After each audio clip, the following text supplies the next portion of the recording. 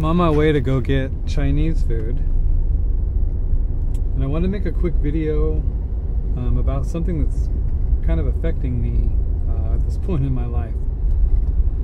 It has to do with something that I did a long time ago when I was young. I was in high school, and growing up in San Diego, it was the thing to do to go to the beach, lay out in the sun, and don't use any kind of sunblock.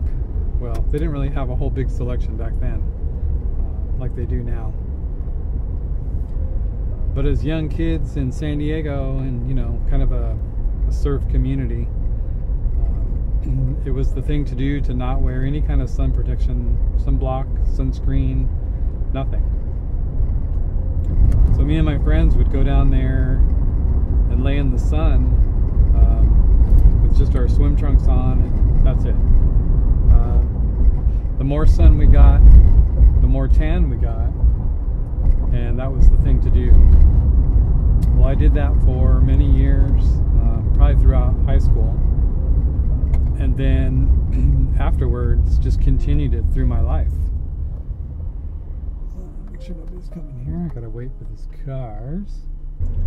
Years afterwards, just not wearing any kind of sun protection at all, going out shirtless, getting sunburn after sunburn, and just for just many years. So what happened was about 10 years ago, I think it was, I had a bump on my face right here, and I thought at first it was a pimple, and so I would get in there and just like squeeze it, and to try to get that pimple to pop, and discovering that it wasn't a pimple. Well, then in doing that, it would scab over, and it just turned black, and it was just really scary looking. Well, then it would start bleeding down my face, like dripping off my face, and it wouldn't stop. So I finally got it to stop bleeding, and then it would crust over, and it turned jet black. So I finally figured out, hey, dumb, it's not a pimple. You need to go to the doctor and figure out what it is. So I went to the doctor, and they took one look at it, and then referred me right away to the dermatology clinic. So they took a look at it, and they took a biopsy of it. They injected a bunch of lidocaine all up around it, and took a pretty deep tissue sample biopsy.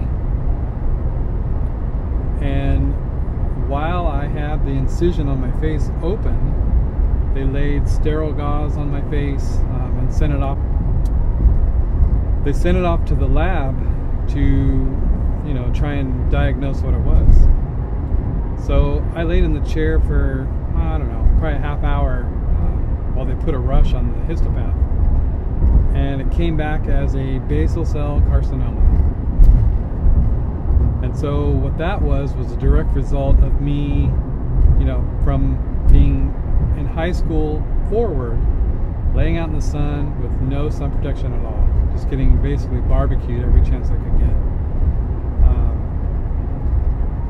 They got good margins on it, which that means that they got the cancer out and then took beyond it a certain radius all the way around, so that there was no other cancer in that area. So I ended up getting closed up with a board-certified plastic surgeon, and he did an awesome job. Like, I don't know if you can really see. Well, I know you can. I won't even try. But I had a kind of a visible line scar after he did it, and I put some. Gosh, it was way back in the day. They had some it was like a silicone-based scar healing ointment that I put on to try and minimize any kind of scar, and it really worked. Like, you can't see anything. I can't see anything now. It does get a little bit red and irritated when I'm out in the sun, but anyway, that's kind of the history of how I got that on my face. Well, fast forwarding to now, on my forehead here.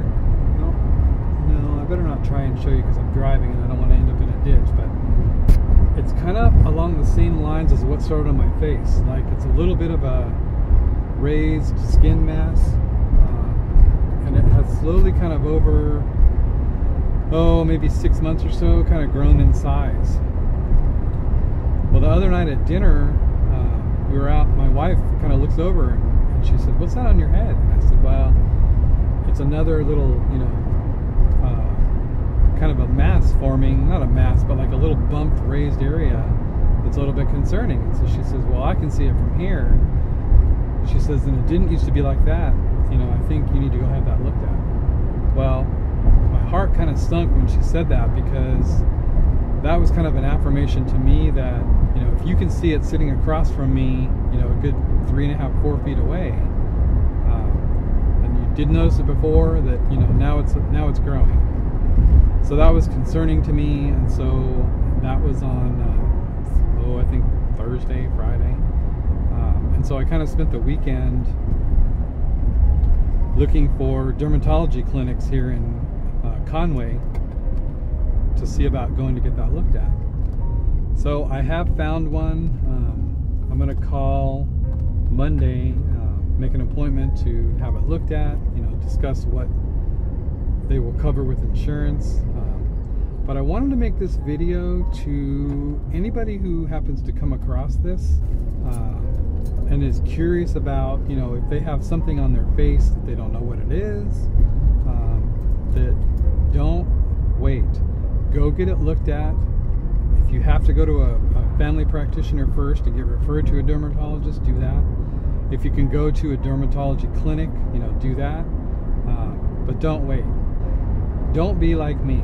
Okay, I'm 53, and when I was, 16, 17, 18, I would lay out, like I said at the beginning of this, with nothing but swim trunks on, and just get, look at this, state trooper, just get barbecued, and red, sunburned, and it would turn to a tan. It would be awesome. Do not do that. Do not go out in the sun for, really anymore, it's longer than 5 minutes, and you're risking, exposure to the ultraviolet rays that cause the, the mutations of your cells in your skin to turn into skin cancer.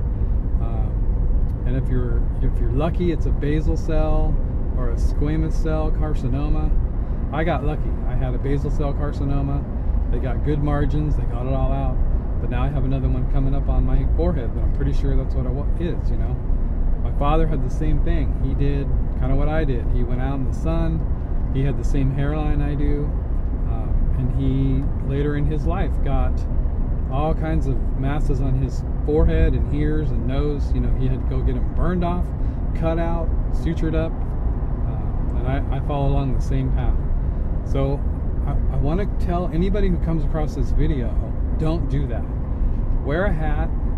I've also spent the day trying to find a big brimmed hat. They recommend like a 4-inch brim hat.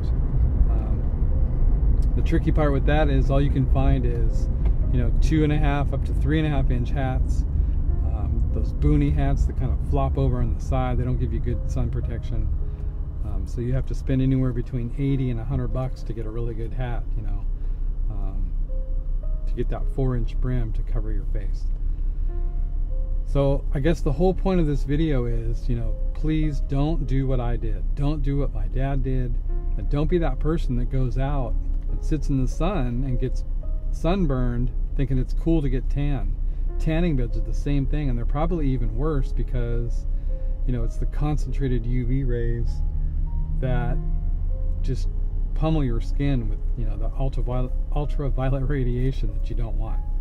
So if you have come across this video, just reconsider what you're doing. Do not stay out in the sun and try and get suntanned or sunburned. Wear a long sleeve shirt if you can. I live in Arkansas and it's the summer right now. With our heat index, we're at like 110 plus, temperatures. Not always possible to wear a long sleeve shirt, but if you can, do that. wear a hat for sure. The sunblock, now it's a little bit of a controversy. I'm reading reports that studies are showing that the sunblock could be causing skin cancers as well. I know that when my dad used a sunblock back in the day, they had PABA in it. It's P-A-B-A, and it's an acronym for, I don't know, a really long chemical name. But they found out that the PABA that was in the sunblock and the sunscreens were actually causing cancers, skin cancers. So they took out the PABA in these sunscreens and sunblocks, but now there's reports coming out that there are other ingredients in there that may be causing more damage than protecting your skin. Anyway, I want to wrap this up. Please don't do what I did. Wear a hat, wear a long sleeve shirt if you can, limit your time out in the sun. And I know that's hard for a lot of people because they want to be out in the sun. I want to be out in the sun, I love it. I love being outside. I love being in the sun, obviously. That's what has caused all this problem on my face. It's what caused me to make this video, to kind of tell people, look, don't do it. It's not good.